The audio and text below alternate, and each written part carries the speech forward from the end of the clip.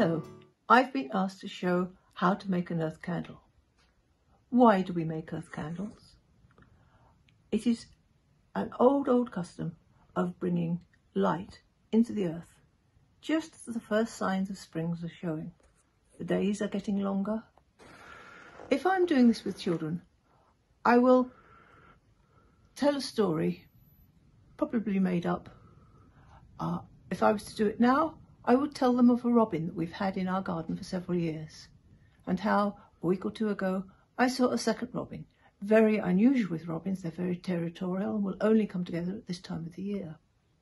And then we found where they were making a nest, a beautiful little nest made out of moss. I would embroider this story and make it a bit more interesting for children.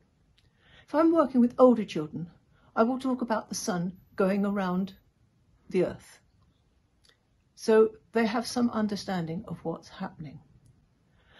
There are several safety aspects that you must look at before you do anything else, such as my scarf could dangle in.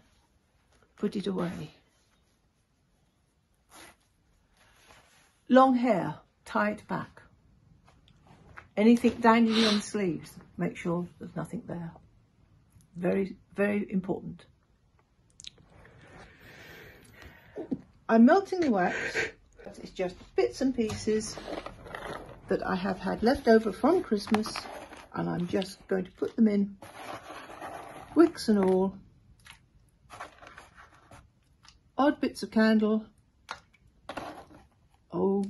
ones that are nearly used up and are not needed anymore. And I will wait for that to melt. If I'm doing this on a gas flame, I will always take an old roasting tin, and I will put my roasting tin on the gas, and I will fill it with water so it comes about halfway up, and I will do that way, because then there is another layer between the native flame and the wax. I'm using electricity, so that won't really apply so much, but always be aware of the dangers. The other two things I need, a bit of wick and a stick, and I've just done a single tie there to hold it in place. That comes a bit later. I now need to wait until all the bits and pieces have melted in there. You can see that they haven't quite yet melted.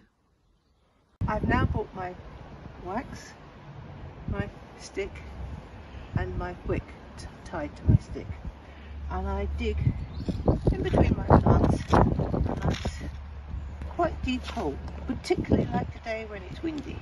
It needs to be fairly deep.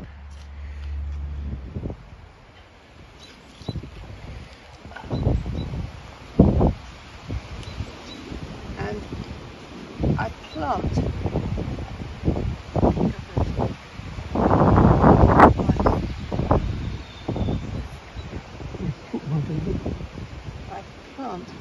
my wick in, and then I tighten it. That's why you don't want more than one knot. I tighten it so that it's straight. And then very carefully, if you're with young children, you should do this. If you're with older children, especially if you've got a handle on the front of it like this one has, it's much easier. And I simply pour my wax in. Not too much.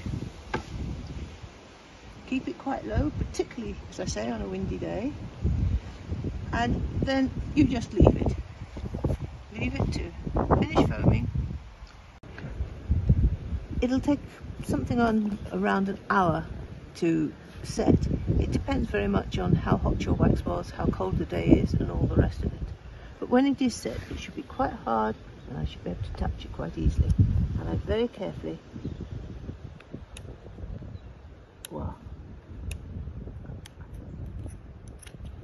cut that off, remove anything, and just pat back the walls to make sure that not too much earth in there. Inevitably some will get in,